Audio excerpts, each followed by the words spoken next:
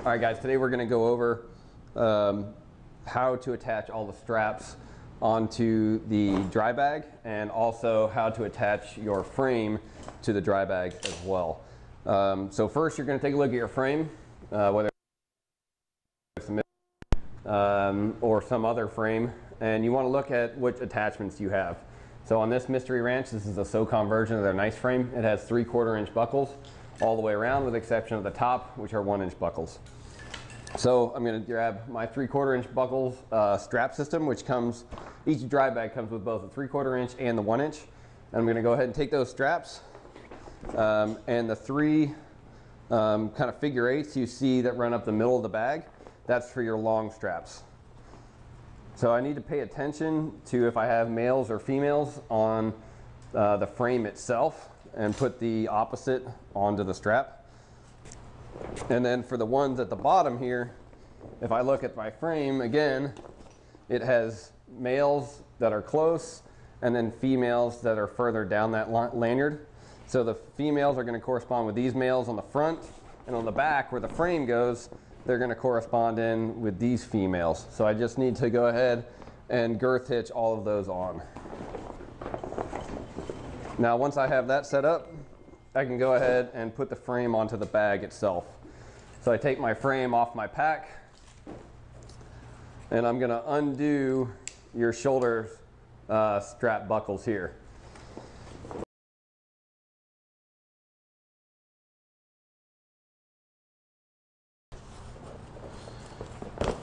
And then attach those into the shoulder straps right back where they were.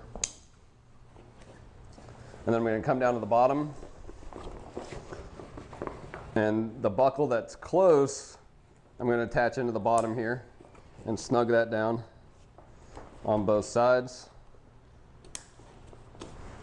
And then with the rest of that strap, I'm going to go ahead and route it through the loop and then connect it to the opposing one on the outside. Now I'll come back to my frame here, and down here just above the waistband on the frame itself is this piece of 1 inch strapping, and on the bag is this buckle. So you go around the frame here, the frame goes under it, and it just helps attach the frame to the bag. Cinch that down on both sides. All right, now once I've done that, I've attached the frame to the waterproof bag. Now I'm going to attach my pack inside the bag itself. And to show you the versatility of the system, I'm actually going to use a civilian pack. So you can use a Mystery Ranch bag, you can use Granite Gear, you can use Arc'teryx, you can use Patagonia. For this display, I've got an Osprey pack. It's obviously a civilian style pack. But inside the bag, you've got both 1 inch straps and 1 inch buckles at every single one of these 4 connection points. So you can take the strap and go to a buckle on the bag, or you can take a strap from the bag and go to the buckle, or you can just go from a strap to any location on any bag and come back to the buckle. And this helps secure the pack inside of the waterproof bag, but it doesn't provide the mounting system that really secures it to the frame. So I've actually never attached this pack specifically, but like I said, it's a universal system. So at the very worst, you just go around one portion of the bag and then back to the frame itself. And like I said, this is not really going to secure your load to the frame. It's just to stabilize the load inside of the waterproof pack.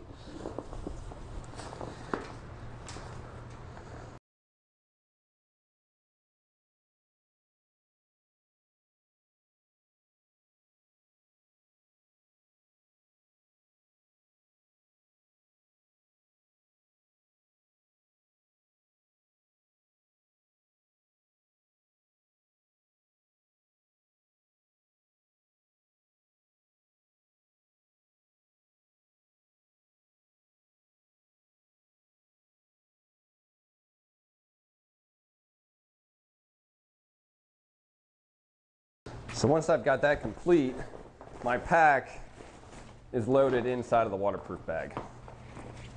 But what's actually going to hold the load to my external frame is the compression straps. So those compression straps are located here and on the bag itself. So you take the ones on the bag from the self and attach them to the frame when I have the external part rolled up. And then when I zip it shut, because I'm going in the water or it's raining out,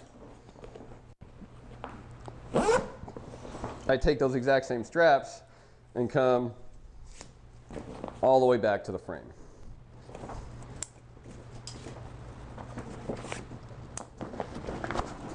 The ones at the top here, they don't actually attach to the frame, they attach to the bag. It's the bottom two that actually attach directly to the frame. But that load transfer occurs throughout the surface area of the bag. So once I cinch those down, now my load is completely connected to the frame, as well as essentially the ones down here. And when I'm carrying this, whether I'm waterproofed or not, it's going to carry exactly the same as it would, because it's all securely mounted to the frame. If you guys have any questions, hit us up.